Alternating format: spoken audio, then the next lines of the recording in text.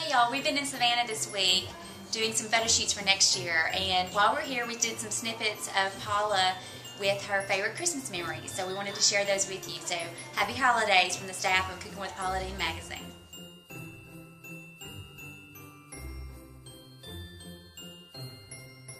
This belonged to my grandmother Paul, and it came from their hunting and fishing lodge. It was Magnolia Inn, and it was a very, very, very special hunting and fishing lodge that they owned at Crystal River, Florida. And grandmother had this fabulous kitchen, and the men would bring back their catch or their hunt, and grandmother would feed them, and then they had a poker room for the men to go to after dinner. And this lodge was just filled to the brim with all kind of beautiful antiques.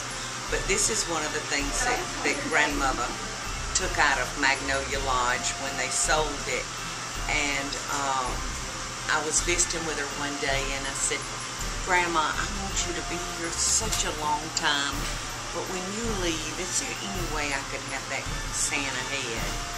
And she said, "Paula, go put your name on it, honey." So she gave me a piece of tape, and I put my name on it.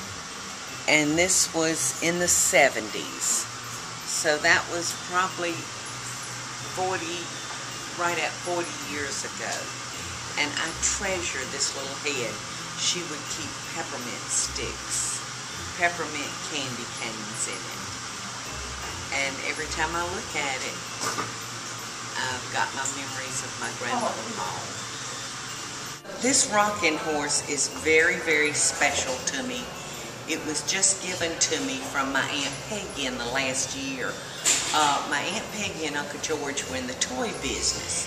They owned Ort's Toys, and they were in England doing some buying on a buying trip. And my Uncle George saw these gorgeous rocking horses. And so he brought back two for the store, a black one and a white one. And he would not sell these, but he would take orders for them.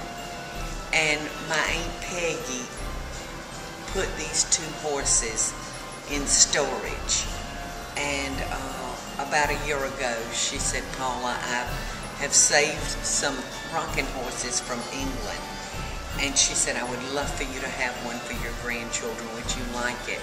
And of course, I almost wept because this is a very, very special horse.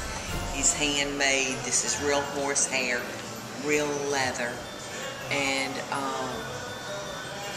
just a treasured gift that my Aunt Peggy gave to me.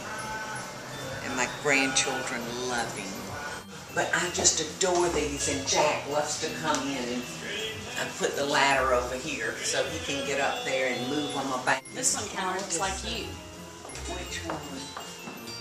Oh yeah, it does. It does kind of look like me. And look, one of the dogs got a hold of her hair. I had her down on the back on a sofa table, and that's exactly what I look like in the morning. It's just hard to say which one I like the best. I love this one back here. The seashell Santa. Oh yeah. It reminds me of Michael. Oh. That might be one of my favorites.